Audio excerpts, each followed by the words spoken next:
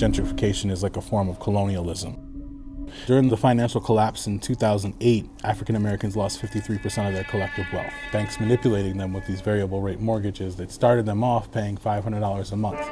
And then 5 years in, you get a balloon payment of $1,800 and then the house is taken back. In Buffalo, you could go to the auction and you buy a block for a couple $1,000s. You know, you could buy houses for $500 a piece, and then you have people who are selling them for $300,000 or $400,000. So now we got this pool of real estate investment sharks swimming around neighborhoods looking to buy everything that they can, and even the slumlords in the neighborhood saying, well, I might as well get this person out because I know I can get somebody in next month that'll pay $200 or $300 more. We have had over 2,000 construction projects in the past 5 years. Over $20 billion of real estate capital has been invested. The biggest, most expensive $100 million buildings are not paying a dime in taxes. And so that's created a crisis where homelessness, especially for youth of color, is going crazy.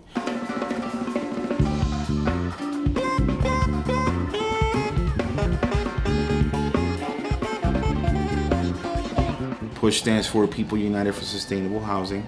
So we offer affordable housing in the area, which is a huge thing. The most important thing is knocking on those doors to see who have those problems.